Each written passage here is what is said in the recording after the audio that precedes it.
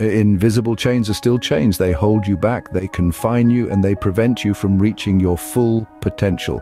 Unseen obstacles are like these invisible chains, quietly lurking in the corners of our life, influencing our decisions and subtly shaping our destiny.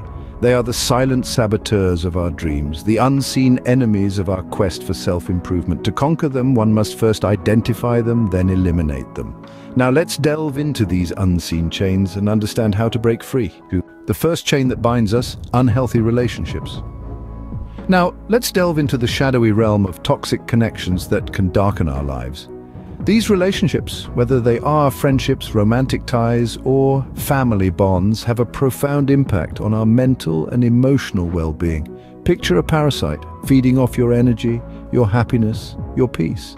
That's what an unhealthy relationship does. It drains you. Consider the friend who constantly belittles your achievements, the partner who manipulates you into feeling guilty for their wrongdoings, or the relative who never misses a chance to remind you of your flaws. These are not mere disagreements or hiccups. They are patterns of toxicity that wear you down over time. It's crucial to recognize these relationships for what they are and take steps to protect your well-being. It's not an easy task, but it's a necessary one. Remember, you deserve relationships that nourish you, not deplete you. The second chain, the internal dialogue of doom. This is the voice that whispers in your ear, telling you that you're not good enough, not smart enough, not attractive enough. It's a cunning saboteur that thrives on insecurity and self-doubt. The dangerous part of this negative self-talk is its ability to become a self-fulfilling prophecy. Imagine that you're about to give a presentation. The voice in your head tells you that you're going to mess up. You believe it, and as a result, your nerves take over and you stumble through your speech. The prophecy has fulfilled itself. Now consider a different scenario. The voice tells you that you're well prepared and capable. You believe it, and you deliver a confident, compelling presentation. The difference is striking. It's time to break free from the chains of negative self-talk. Quiet the negative chatter in your mind and replace it with empowering affirmations. The third chain, the ghost of the past. We often find ourselves shackled by the specter of our past. We replay old memories like a broken record, dwelling on past mistakes, missed opportunities, or regrets. Each time the record scratches, echoing a haunting refrain of what if and if only. Consider the tale of a mountaineer who once slipped and nearly met his end. Instead of learning from the experience and moving forward, he became fixated on that slip. His mind replayed the incident over and over until it became an insurmountable barrier. The mountain he once conquered with confidence now loomed as a symbol of fear and failure. This is the power of the past when we let it rule our present. It can turn mountains into monsters, opportunities into obstacles, but remember, we cannot change what has been. We must let go of this ghost, learn from our history, but never let it dictate our present or future. The past is a place of reference, not residence. The fourth chain, the fear of failure. Fear of failure is a shapeshifter. It takes many forms. It's the nagging voice that whispers what-ifs in your ear, the tremor that halts your hand from knocking on opportunity's door. It's the phantom that lingers in the shadows of your ambitions, casting doubt on your dreams. Consider the story of Thomas Edison. His journey to inventing the light bulb was paved with 1,000 failures. But did he cower? No. Instead, he saw each setback as a stepping stone towards illumination. If he'd let the fear of failure reign, we might still be living in darkness. Or J.K. Rowling, who was rejected 12 times before Harry Potter found a home. Imagine if she had surrendered to the fear of failure. We would have missed out on a world of magic. Embrace failure. Let it be your teacher, not your jailer. Because failure is not the opposite of success. It's part of success. The fifth chain, the allure of materialism. In our pursuit of happiness, we often find ourselves ensnared in the glistening trap of materialism. We chase after the latest gadgets, the fastest cars, the grandest homes, believing that these tangible trophies will bring us contentment. But let's consider the tale of King Midas, who could turn everything he touched into gold. His overwhelming desire for material wealth ultimately led to his downfall, as he realized too late that gold couldn't satiate his hunger or quench his thirst. In the same vein, an excessive focus on material possessions can blind us to the true treasures in life.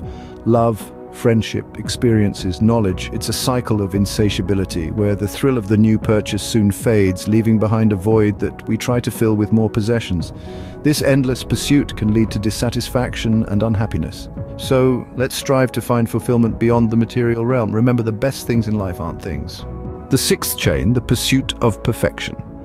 A noble pursuit, one might think, yet it is an insidious trap. This relentless quest for flawlessness can be likened to a hamster in a wheel, eternally running but never reaching its destination. You see, perfection is a mirage, a figment of our imagination, a cruel hoax that keeps us in perpetual dissatisfaction with ourselves. Let's consider the accomplished violinist who, despite her virtuosic performances, is consumed by the elusive note she missed. Or the successful entrepreneur who, instead of savoring his accomplishments, is haunted by the one deal that slipped away.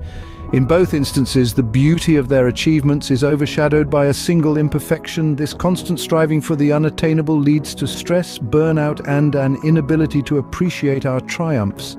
Instead of aiming for perfection, aim for progress. Celebrate each step, however small, towards your goals. And remember that perfection is not attainable, but if we chase perfection, we can catch excellence. The seventh chain, the trap of comparison. This silent epidemic seeps into our lives, sometimes so subtly that we fail to recognize its devastating effects. It's an insidious habit, this relentless juxtaposition of our lives with those of others. We pore over their successes, their possessions, their lives, and measure ourselves against them, allowing feelings of inadequacy to take root. Consider the accomplished pianist who, instead of reveling in his own symphony, loses himself in the melody of another. His focus shifts from his own music, his own progress, to that of another's. His self-esteem dwindles and his own growth is stunted. Similarly, the artist who compares her artwork with that of her contemporaries may find herself questioning her own talent. This self-doubt, born of comparison, robs her of the joy of creation. Remember, each one of us is on a unique journey. Our paths, our pace, our milestones differ. Comparison is the thief of joy. Embrace your unique journey. The eighth chain, the demon of procrastination, the sinister force that lurks within us whispering, "There's always tomorrow." It's a sly monster, cunningly robbing us of our today, promising a tomorrow that never comes. Picture this. An aspiring author dreams of writing a bestseller, but each day he puts it off, waiting for the perfect moment.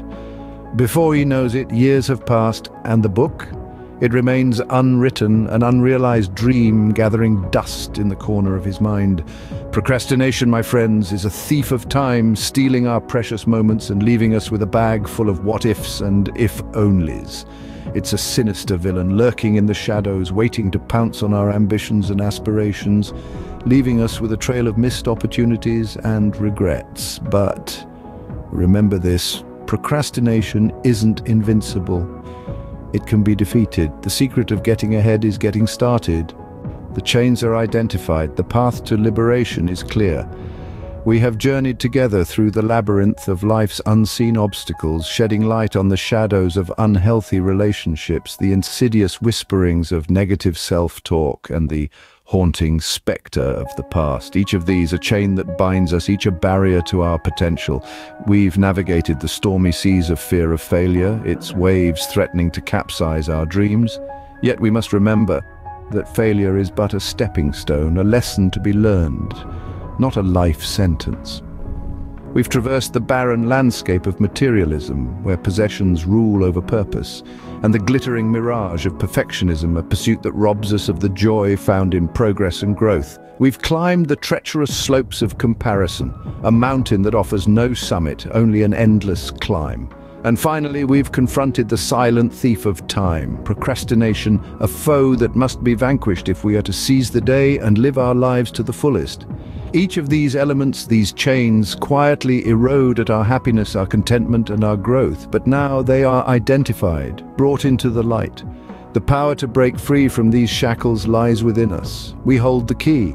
It is only through recognizing and eliminating these obstacles that we can truly embrace the limitless potential that life holds. Break free from these chains and embrace the limitless potential of your life.